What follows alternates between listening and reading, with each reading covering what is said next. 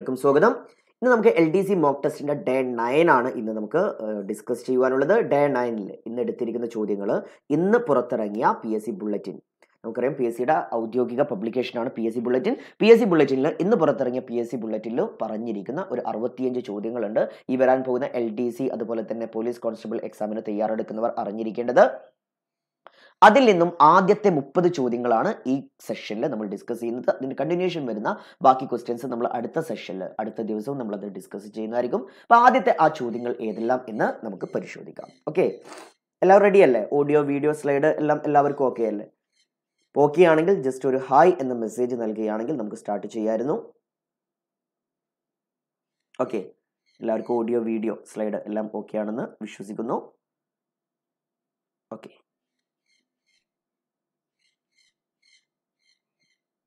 Okay, അപ്പൊ നമ്മുടെ ആദ്യത്തെ ചോദ്യം നോക്കാം.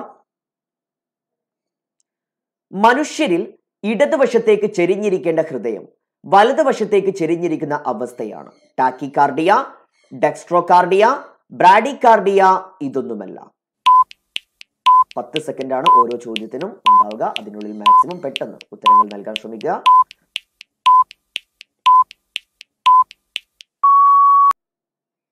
ഏതാണ്? ഡെക്സ്ട്രോകാർഡിയയാണ് കേട്ടോ. ഡെക്സ്ട്രോകാർഡിയ. മനുഷ്യരിൽ ഇടതുവശത്തേക്ക് ചെരിഞ്ഞിരിക്കേണ്ട ഹൃദയം വലതുവശത്തേക്ക് ചെരിഞ്ഞിരിക്കുന്ന അവസ്ഥയാണ് ഡെക്സ്ട്രോകാർഡിയ. Question number 2. താഴെ പറയുന്നവയിൽ ഏത് രാസവസ്തുവാണ് രക്തം കട്ടപിടിക്കാതെ സൂക്ഷിക്കുവാൻ രക്തബാങ്കുകളിൽ ഉപയോഗിക്കുന്നത്? Heparin, sodium nitrate, sodium citrate, potassium nitrate. അതുപോലെ തന്നെ നമ്മുടെ യൂട്യൂബ് ക്ലാസ്സിന്റെ ലിങ്കുകൾ, മോക്ക് ടെസ്റ്റിന്റെയും അതുപോലെ തന്നെ മറ്റ് ക്ലാസ്സിന്റെയും ലിങ്കുകൾ നിങ്ങൾക്ക് ലൈവായിട്ട് തന്നെ ലഭിക്കുവാൻ വാട്സപ്പ് വഴി ലഭിക്കുവാൻ 95 39 76 33 84 എന്ന വാട്സപ്പ് നമ്പറിലേക്ക് നിങ്ങളുടെ പേര്, സ്ഥലം എന്നിവ വാട്സപ്പ് ചെയ്ത് കഴിഞ്ഞാൽ അതിന്റെ ലിങ്കുകൾ പ്രൊവൈഡ് ചെയ്യുന്ന ബ്രോഡ്കാസ്റ്റ് ഗ്രൂപ്പിലേക്ക് നിങ്ങളെ ആഡ് ചെയ്യുന്നതായിരിക്കും. ഓക്കെ, അപ്പോൾ ഇതിന്റെ ആൻസർ വരുന്നത് ഏതാണ്? സോഡിയം സിട്രേറ്റ് ആണ്. Then next question. രക്തഗ്രൂപ്പുകളെ സംബന്ധിച്ച് ചുവടെ തന്നിരിക്കുന്ന പ്രസ്താവനകളിൽ ശരിയല്ലാത്തത് ഏത്? ഒന്നാമത്തെ പ്രസ്താവന വരുന്നു, എ രക്തഗ്രൂപ്പുള്ളവരുടെ രക്തത്തിൽ ആന്റിജൻ എ, ആന്റിബോഡി ബി എന്നിവ അടങ്ങിയിരിക്കുന്നു. ഓപ്ഷൻ ബി രക്തഗ്രൂപ്പുള്ളവരുടെ രക്തത്തിൽ ആന്റിജൻ ബി, ആന്റിബോഡി എ എന്നിവ അടങ്ങിയിരിക്കുന്നു. Option C, RH ഘടകമുള്ള രക്തഗ്രൂപ്പ് positive group എന്നും RH ഘടകമില്ലാത്ത രക്തഗ്രൂപ്പ് നെഗറ്റീവ് ഗ്രൂപ്പ് എന്നും അറിയപ്പെടുന്നു. ഓപ്ഷൻ ഡി, രക്തഗ്രൂപ്പ് നിർണ്ണയിക്കാൻ സഹായിക്കുന്നത് രക്തത്തിൽ അടങ്ങിയിരിക്കുന്ന ആന്റിബോഡികളാണ്. ഇതിൽ പ്രസ്താവനകളിൽ ശരിയല്ലാത്തത് ഏത് എന്നാണ് ചോദ്യം.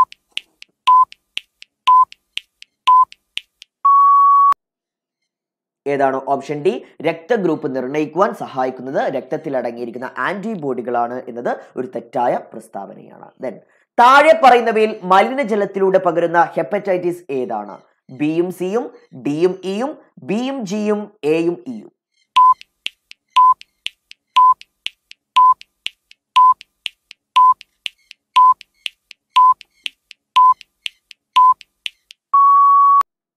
ഏതാണ്? എയും ഇയുമാണ് കേട്ടോ. താഴെ പറയുന്നവയിൽ മലിനജലത്തിലൂടെ പകരുന്ന ഹെപ്പറ്റൈറ്റിസ് ഏതാണ്? എയും ഇയുമാണ്. ദെൻ 5. മനുഷ്യ ശരീരത്തിൽ യൂറിയ നിർമ്മാണം നടത്തുന്ന അവയവം ഏതാണ്? വൃക്ക, കരൾ, പാൻക്രിയാസ്, മൂത്രസഞ്ചി.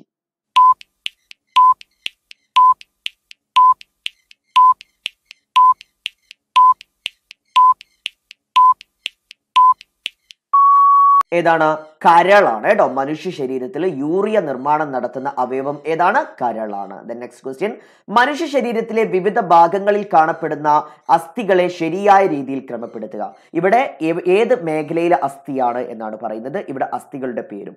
ഉദാഹരണത്തിന് തൊണ്ടയിലെ അസ്ഥി, അതിന് സമാനമായത് ഏതാണ് എന്ന് ഇവിടെ നിന്ന് നോക്കുക. അപ്പോൾ എക്ക് സമാനമായത് ഇപ്പോൾ പെറ്റല്ലയാണെങ്കിൽ A2, അതുപോലെ B4, C1, D3, ആ രീതിയിൽ സമാനമായത് ഏതെന്ന് കണ്ടെത്തി എഴുതുക. അതിൽ A ആണോ, B ആണോ, C ആണോ, D ആണോ?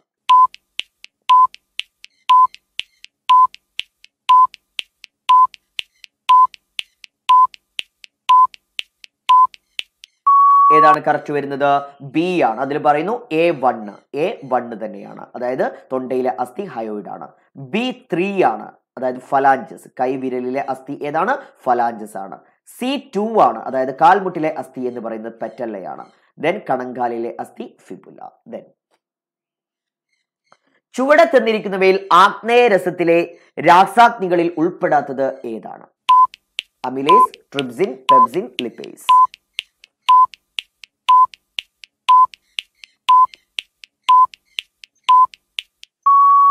ഏതാണ് കറക്റ്റ് ആൻസർ വരുന്നത്?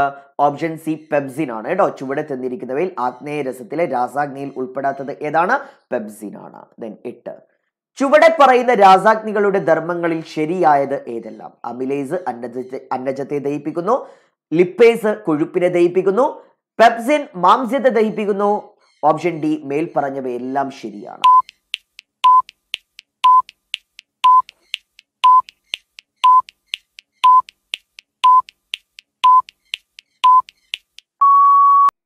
ഏതാണ് കറക്റ്റ്? ഏതാണ് വരുന്നത്? ഓപ്ഷൻ ഡി മേൽ പറഞ്ഞവയെല്ലാം ശരിയാണ് എന്നതാണ് ശരിയായ പ്രസ്താവന.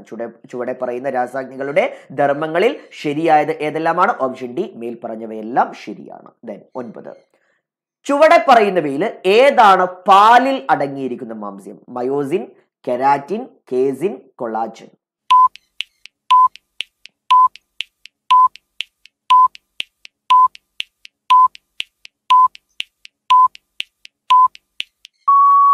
ഏതാണ്? കേസിൻ ആണ് കേട്ടോ. ചുവടെ പറയുന്നവയിൽ പാലിൽ അടങ്ങിയിരിക്കുന്ന മാംസ്യം ഏതാണ്? കേസിൻ ആണ് പാലിൽ അടങ്ങിയിരിക്കുന്ന മാംസ്യം. ദെൻ ചുവടെ പറയുന്ന ജീവകങ്ങൾ അവയുടെ രാസനാമങ്ങൾ എന്നിവ ശരിയായ രീതിയിൽ ക്രമീകരിക്കുക. നേരത്തെ നമ്മൾ ചെയ്ത അതേ മെത്തേഡിൽ. എ ആണോ, ബി ആണോ, സി ആണോ, ഡി ആണോ?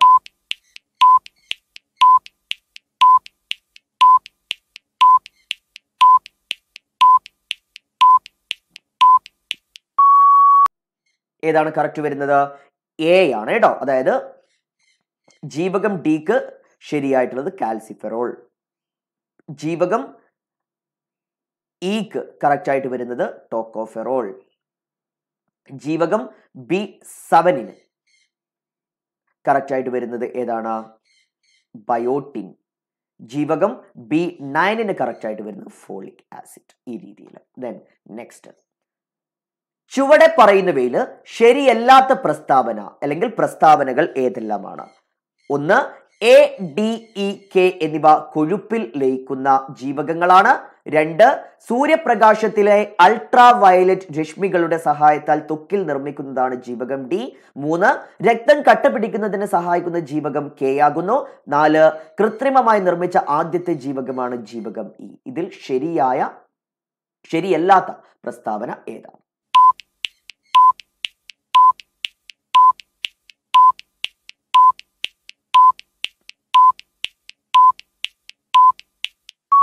ശരിയല്ലാത്ത പ്രസ്താവന എന്ന് പറയുന്ന ഓപ്ഷൻ ഡി 4 മാത്രമാണ് കേട്ടോ. ശരിയല്ലാത്ത പ്രസ്താവന ഏതാണ്? ഓപ്ഷൻ ഡി 4 മാത്രമാണ് ശരിയല്ലാത്ത പ്രസ്താവന. ദെൻ നെക്സ്റ്റ് ക്വസ്റ്റ്യൻ വരുന്നു 12. ചുവടെ പറയുന്നവയിൽ ശരിയായ പ്രസ്താവന അല്ലെങ്കിൽ പ്രസ്താവനകൾ ഏതെല്ലാമാണ്? ഒന്നാമത്തെ പ്രസ്താവന ഓക്സിറ്റോസിൻ, വാസോപ്രസിൻ എന്നിവ ഹൈപ്പോതലാമസ് ഉൽപ്പാദിപ്പിക്കുന്ന ഹോർമോണുകളാണ്. 2. മനുഷ്യ ശരീരത്തിലെ ഏറ്റവും വലിയ അന്തസ്രാവി ഗ്രന്ഥിയായ തൈറോയിഡ് ഗ്രന്ഥി ഉൽപ്പാദിപ്പിക്കുന്ന ഹോർമോണുകളാണ് തൈറോക്സിനും കാൽസിറ്റോണിനും. 3. മനുഷ്യനിലെ ഏറ്റവും ചെറിയ അന്തസ്രാവി ഗ്രന്ഥിയാണ് അഡ്രീനൽ ഗ്രന്ഥി. 4. പ്രൊജസ്ട്രോൺ എന്നത് പ്ലാസന്റ് ഉൽപ്പാദിപ്പിക്കുന്ന ഹോർമോൺ ആകുന്നു. ഇതിൽ ശരിയായ പ്രസ്താവനകൾ ഏതെല്ലാമാണ്? എ ആണോ, ബി ആണോ, സി ആണോ, ഡി ആണോ? ഏതാണ് ശരിയായ പ്രസ്താവനകൾ? 1, 2, 4. 1, 2, 4 എന്നിവയെല്ലാം ശരിയായ പ്രസ്താവനകളാണ്. ഓക്സിറ്റോസിൻ, വാസോപ്രസിൻ എന്നിവ ഹൈപ്പോതലാമസ് ഉൽപ്പാദിപ്പിക്കുന്ന ഹോർമോണുകളാണ്. മനുഷ്യ ശരീരത്തിലെ ഏറ്റവും വലിയ അന്തസ്രാവി ഗ്രന്ഥിയായ തൈറോയിഡ് ഉൽപ്പാദിപ്പിക്കുന്ന ഹോർമോണുകളാണ് തൈറോക്സിനും കാൽസിറ്റോണിനും. ദെൻ പ്രൊജസ്ട്രോൺ എന്നത് പ്ലാസന്റ് ഉൽപ്പാദിപ്പിക്കുന്ന ഹോർമോൺ ആകുന്നു. അപ്പോൾ ഈ 1, 2, 4 ഇതെല്ലാം ശരിയായ പ്രസ്താവനകളാണ്. 13.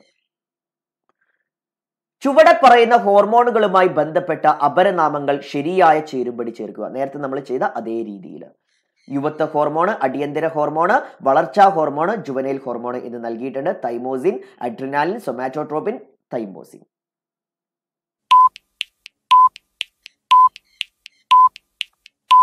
എ വരുമോ, ബി വരുമോ, സി വരുമോ, ഡി വരുമോ? ഏതാണ് കറക്റ്റ് ആൻസർ വരുന്നത്? ഓപ്ഷൻ ബി ആണ് കേട്ടോ. എ തൈമോസിൻ, യുവത്വ ഹോർമോൺ എന്ന് അറിയപ്പെടുന്ന തൈമോസിന് സ്യൂട്ടബിൾ ആണ്. ദെൻ അടിയന്തര ഹോർമോൺ എന്ന് അറിയപ്പെടുന്നത് അഡ്രിനാലിൻ തന്നെയാണ്. ദെൻ വളർച്ചാ ഹോർമോൺ എന്ന് അറിയപ്പെടുന്നത് സൊമാറ്റോട്രോപ്പിൻ തന്നെയാണ്. ജുവനൈൽ ഹോർമോൺ എന്നും തൈമോസിനെ അറിയപ്പെടുന്നുണ്ട്. ഇതേ ഓർഡർ തന്നെയാണ് കറക്റ്റ് ആയിട്ട് നൽകിയിരിക്കുന്നത്. ദെൻ 14 താഴെ പറയുന്നവയിൽ ഏത് വാക്സിനാണ് ഇൻഫ്ലുവൻസ രോഗത്തിന് പ്രതിരോധ വാക്സിൻ ആയിട്ട് നൽകുന്നത്? BCG, tab, HIV, DPT.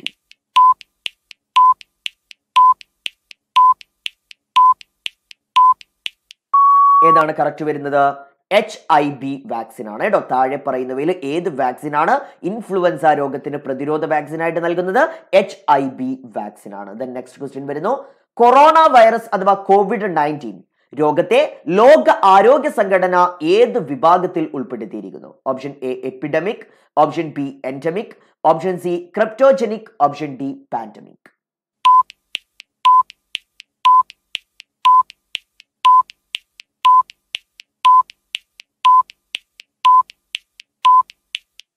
ഏതിലാണ് ഉൾപ്പെടുത്തിയിരിക്കുന്നത്?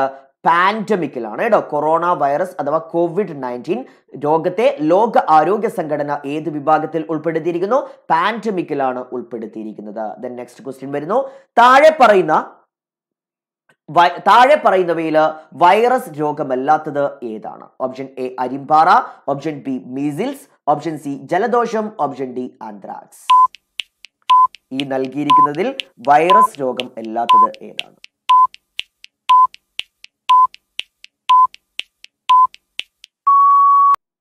ഏതാണ് വൈറസ് രോഗം അല്ലാത്തത്? ആന്ത്രാക്സ് ആണ് കേട്ടോ. താഴെ പറയുന്നവയിൽ വൈറസ് രോഗം അല്ലാത്തത് ഏതാണ്? ആന്ത്രാക്സ് ആണ്. ദെൻ നെക്സ്റ്റ് ക്വസ്റ്റ്യൻ വരുന്നു. താഴെ പറയുന്ന രോഗങ്ങളെയും മനുഷ്യ ശരീരത്തിൽ അവ ബാധിക്കുന്ന അവയവങ്ങളെയും ശരിയായ രീതിയിൽ ക്രമീകരിക്കുക. പാർക്കിൻസൺസ്, ടൈഫോയിഡ്, എക്സിമ, ഡിഫ്തീരിയ എന്നിങ്ങനെ രോഗങ്ങളുടെ പേര് നൽകിയിട്ടുണ്ട്. ബാധിക്കുന്ന അവയവങ്ങളായിട്ട് ത്വക്ക്, നാഡീവ്യവസ്ഥ, തൊണ്ട, കുടൽ എന്നും നൽകിയിട്ടുണ്ട്. അപ്പൊ ഇതിൽ ഏതെല്ലാം രോഗങ്ങൾ ഏതെല്ലാം അവയവത്തെയാണ് ബാധിക്കുന്നത്?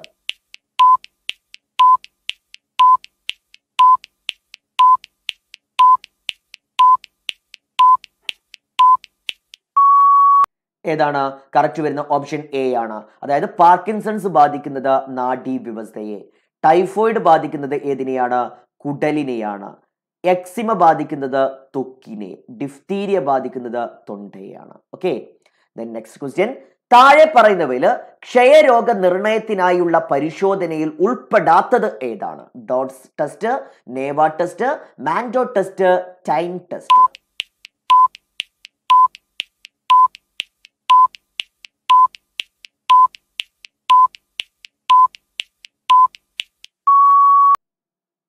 ഏതാണ് വരുന്നത്? നേവ ടെസ്റ്റ് ആണ് കേട്ടോ. താഴെ പറയുന്നവയിൽ ക്ഷയരോഗ നിർണയത്തിനായിട്ടുള്ള പരിശോധനയിൽ ഉൾപ്പെടാത്തത് ഏതാണ്? നേവ ടെസ്റ്റ് ആണ്. ഏതാണ്? നേവ ടെസ്റ്റ്. നെക്സ്റ്റ്. ചുവടെ പറയുന്ന രോഗങ്ങളുമായി ബന്ധപ്പെട്ട് പരിശോധനകളിൽ ശരിയായത് ഏതാണ്? Biopsy test, cancer, western blot test, AIDS, Widal test, typhoid. മേൽ പറഞ്ഞവയെല്ലാം ശരിയാണ്.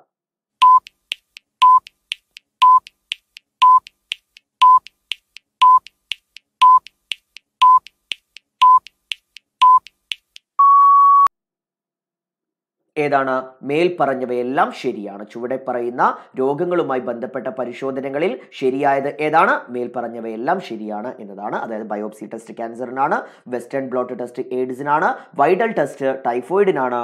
അതുകൊണ്ട് തന്നെ മേൽ പറഞ്ഞവയെല്ലാം ശരിയാണ്. 20 ചുവടെ പറയുന്ന അക്ഷാംശ രേഖകളിൽ ശരിയായ രീതിയിൽ ചേരുംപടി ചേർക്കുക. 23.5 വടക്ക്, 66.5 വടക്ക്, 23.5 തെക്ക്, 66.5 തെക്ക് എന്ന് നൽകിയിട്ടുണ്ട്. അപ്പൊ ഉത്തരായന രേഖ ആർട്ടിക് വൃത്തം, ദക്ഷിണായന രേഖ അന്റാർട്ടിക് വൃത്തം എന്ന് നൽകിയിട്ടുണ്ട്. ഇതിന് ശരിയായത് കണക്ട് ചെയ്യുക.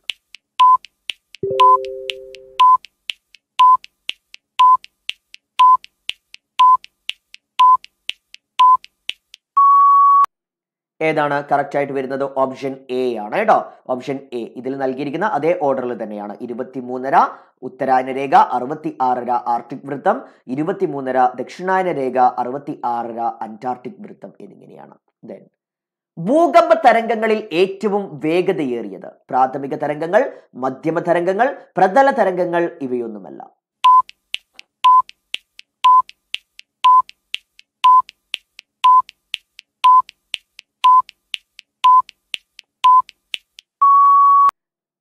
ഏതാണ്?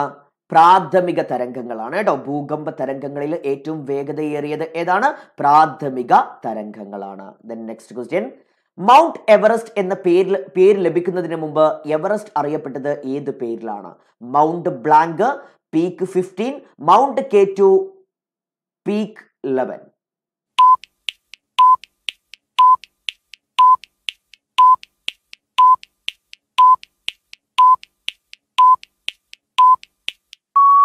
ഏത് പേരിലാണ് അറിയപ്പെട്ടത്? പീക്ക് 15 എന്നായിരുന്നു കേട്ടോ. മൗണ്ട് എവറസ്റ്റ് എന്ന പേര് ലഭിക്കുന്നതിന് മുമ്പ് എവറസ്റ്റ് അറിയപ്പെട്ടിരുന്നത് പീക്ക് 15 എന്ന പേരിലായിരുന്നു. നെക്സ്റ്റ് ക്വസ്റ്റ്യൻ, ബ്യൂഫോർട്ട് സ്കെയിൽ ഉപയോഗിക്കുന്നത് കാറ്റിന്റെ ദിശ അറിയുവാൻ, കാറ്റിന്റെ വേഗത അളക്കുന്നതിന്, കാറ്റിന്റെ തീവ്രത അളക്കുന്നതിന്, ഭൂ സർവേ നടത്തുന്നതിന്. ബ്യൂഫോർട്ട് സ്കെയിൽ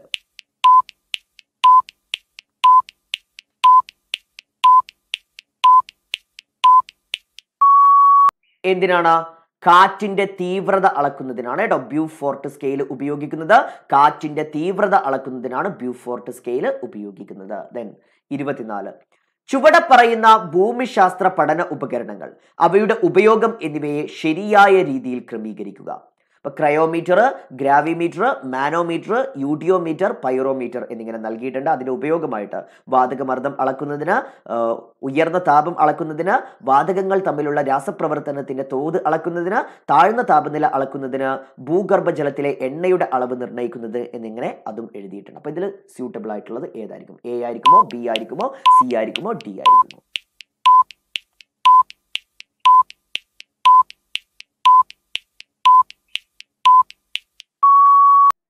ഏതായിരിക്കും കറക്റ്റ് വരിക?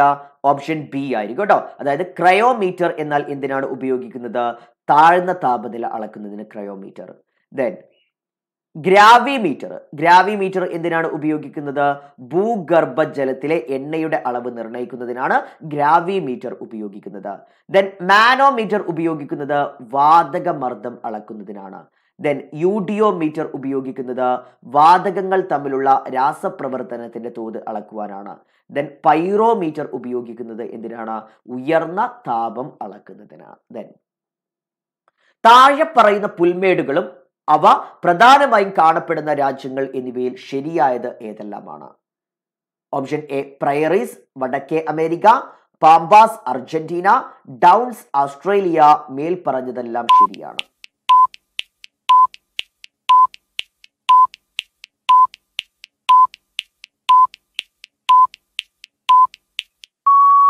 ഏതാണ്?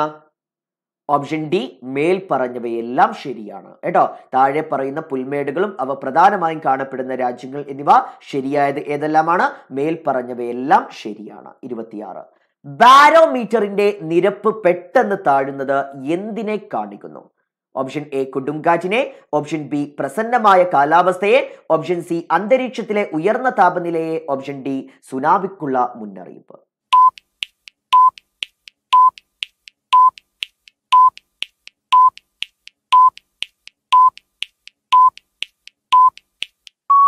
എന്തിനെയാണ് കാണിക്കുന്നത്? ഓപ്ഷൻ എ കൊടുങ്കാറ്റിനെയാണ് കേട്ടോ. ബാരോമീറ്ററിന്റെ നിരപ്പ് പെട്ടെന്ന് താഴുന്നത് എന്തിനെയാണ് കാണിക്കുന്നത്? കൊടുങ്കാറ്റിനെയാണ് കാണിക്കുന്നത്.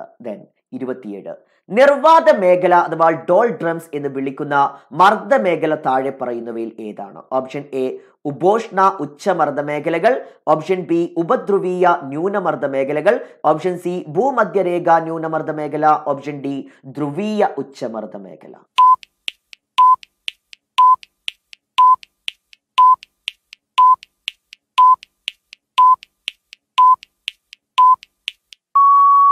ഏതാണ് കറക്റ്റ് വരുന്നത്?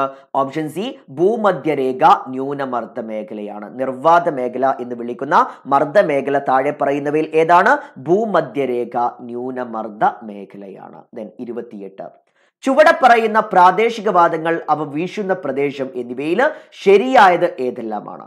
ഓപ്ഷൻ എ 1 ചിനൂക്ക് റോക്കീസ് പർവ്വതം, 2 കാൽ ബൈജാഗി ബംഗാൾ ബീഹാർ ആസാം, ലു ഉത്തരേന്ത്യൻ സമതലം, 4 ഫൊൻ ആൽപ്സ് പർവ്വതം. ഇതില് ശരിയായത് ഏതെല്ലാമാണ്? എ ആണോ, ബി ആണോ, സി ആണോ, ഡി ആണോ?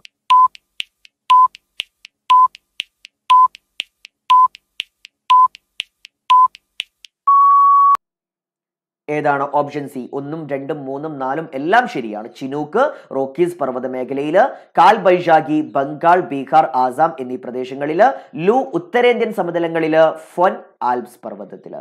ദെൻ 29ാമത് ചോദ്യം, ചുവടെ പറയുന്നവയില് ശരിയായ പ്രസ്താവനകൾ ഏതെല്ലാം? 1. ആസ്ട്രേലിയയിൽ അനുഭവപ്പെടുന്ന ചക്രവാതമാണ് വില്ലീസ്. 2. മഞ്ഞ് തിന്നുവൻ എന്ന് അറിയപ്പെടുന്ന പ്രാദേശിക വാതകമാണ് ചിനൂക്ക്. 3. ആകാശത്ത് പഞ്ഞിക്കെട്ടുകൾ പോലെ കാണപ്പെടുന്നവയാണ് ക്യുമുലസ് മേഘങ്ങൾ. 4. മഴയ്ക്ക് കാരണമാകുന്ന നിംബസ് മേഘങ്ങൾ ചാരനിറത്തിലോ കറുപ്പ് നിറത്തിലോ കാണപ്പെടുന്നു. 5. വെള്ള നിറത്തിൽ തൂവൽ കെട്ടുകൾ പോലെ കാണപ്പെടുന്നവയാണ് സിറസ് മേഘങ്ങൾ. ഇതില് ശരിയായ പ്രസ്താവനകൾ ഏതെല്ലാം?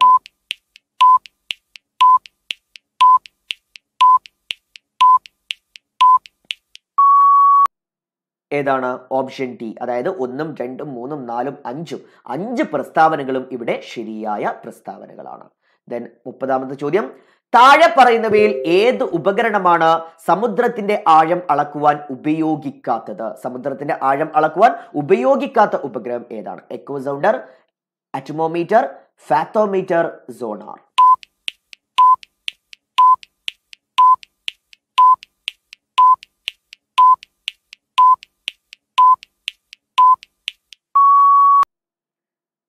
ഏതാണ്? അറ്റമോമീറ്റർ ആണ് കേട്ടോ. താഴെ പറയുന്നവയിൽ ഏത് ഉപകരണമാണ് സമുദ്രത്തിന്റെ ആഴം അളക്കുവാൻ ഉപയോഗിക്കുന്നത്? അറ്റമോമീറ്റർ ആണ്. ഓക്കെ, അപ്പൊ ഇത്രയും ചോദ്യങ്ങളാണ് ഇന്നത്തെ ക്ലാസ്സിൽ നമുക്ക് ഡിസ്കസ് ചെയ്യുവാനുണ്ടായിരുന്നത്. അപ്പോൾ ഇതിൽ നിന്ന് ഈ 30 ചോദ്യങ്ങളിൽ നിന്ന് പുതിയത് ഏതെങ്കിലുമൊക്കെ കിട്ടിയിട്ടുണ്ടാകും എന്ന് വിശ്വസിക്കുന്നു. PSC ബുള്ളറ്റിനിൽ ഇന്ന് പുറത്തിറങ്ങിയ PSC ബുള്ളറ്റിനിലെ ചോദ്യോത്തരങ്ങളാണിവ. അപ്പോൾ കൂടുതൽ ക്ലാസ്സുകൾ ഞാൻ വരും ദിവസങ്ങളിൽ ക്ലാസ്സുകളായി തന്നെ, അതുപോലെ തന്നെ ഈ ക്വിസും നിലനിർത്തി ക്ലാസ്സുകളായി തന്നെ നമ്മൾ അപ്ഡേറ്റ് ചെയ്യാൻ ശ്രമിക്കുന്നതാണ്. ഇതിന് വേണ്ട നിങ്ങളുടെ സപ്പോർട്ടാണ്. ഇതുകൊണ്ട് ഏതെങ്കിലും രീതിയിലുള്ള ഉപകാരം നിങ്ങൾക്ക് ഉണ്ട് എന്ന് തോന്നുകയാണെങ്കിൽ ലൈക്ക് ബട്ടൺ അടിക്കുക, കമൻറ്റ് രേഖപ്പെടുത്തുക. ഓക്കെ, നിങ്ങളുടെ ഫ്രണ്ട്സിന് ഷെയർ ചെയ്യാനും മറക്കരുത്. ദെൻ അൺഅക്കാഡമിയെ കുറിച്ച് നിങ്ങൾക്ക് എല്ലാവർക്കും അറിയാലോ അല്ലേ? അപ്പോൾ അൺഅക്കാഡമി പ്ലസ്സിൽ നമ്മൾ പുതിയ 2 ബാച്ച് കോഴ്സുകൾ സ്റ്റാർട്ട് ചെയ്തിട്ടുണ്ട്, ലോഞ്ച് ചെയ്തിട്ടുണ്ട്. LDCയുടെ ബാച്ച് കോഴ്സ് ഉണ്ട്, അതുപോലെ തന്നെ LP UPക്ക് തയ്യാറെടുക്കുന്നവർക്കുള്ള ബാച്ച് കോഴ്സ് ഉണ്ട്. ലൈവ് ക്ലാസ്സുകളാണ് പ്രൊവൈഡ് ചെയ്യുന്നത്. എല്ലാ സബ്ജക്റ്റും കവർ ചെയ്യുന്ന രീതിയിലുള്ള ലൈവ് ക്ലാസ്സുകളാണ്. ദെൻ LGSന്റെ ക്ലാസ്സുകളും ഇപ്പോൾ ആരംഭിച്ചു നമ്മൾ. ദെൻ ഇനിയിപ്പോൾ അടുത്ത മാസം മുതൽ ഫയർമാനിൻ്റെയും അതുപോലെ തന്നെ SIയുടെയും ഒക്കെ പുതിയ ബാച്ചുകളും ലോഞ്ച് ചെയ്യാൻ പോവുകയാണ്. സോ ഇതിനെക്കുറിച്ച് കൂടുതൽ വിവരങ്ങൾ ലഭ്യമാകുവാൻ, എങ്ങനെയാണ് ക്ലാസ്സുകൾ ലഭ്യമാകുക, അല്ലെങ്കിൽ ക്ലാസ്സുകളിൽ എങ്ങനെയാണ് ജോയിൻ ചെയ്യുക തുടങ്ങിയ കാര്യങ്ങൾ ലഭ്യമാകുവാൻ എൻ്റെ നമ്പർ ഇതാണ് 95 39 76 33 84. ഈ നമ്പറിൽ നിങ്ങൾക്ക് എന്നെ കോൺടാക്ട് ചെയ്യാവുന്നതാണ്. ഇപ്പോൾ ലൈവ് ക്ലാസ്സുകൾ നിങ്ങൾക്ക് ലൈവായിട്ട് അറ്റൻഡ് ചെയ്യാൻ സാധിച്ചിട്ടില്ലെങ്കിലും ഈ ക്ലാസ്സുകളുടെ എല്ലാം റെക്കോർഡിങ്സും നിങ്ങൾക്ക് അവൈലബിൾ ആയിരിക്കും. Okay, C U. നാളെ മറ്റു ചോദ്യങ്ങളുമായിട്ട് നമുക്ക് വീണ്ടും കാണാം.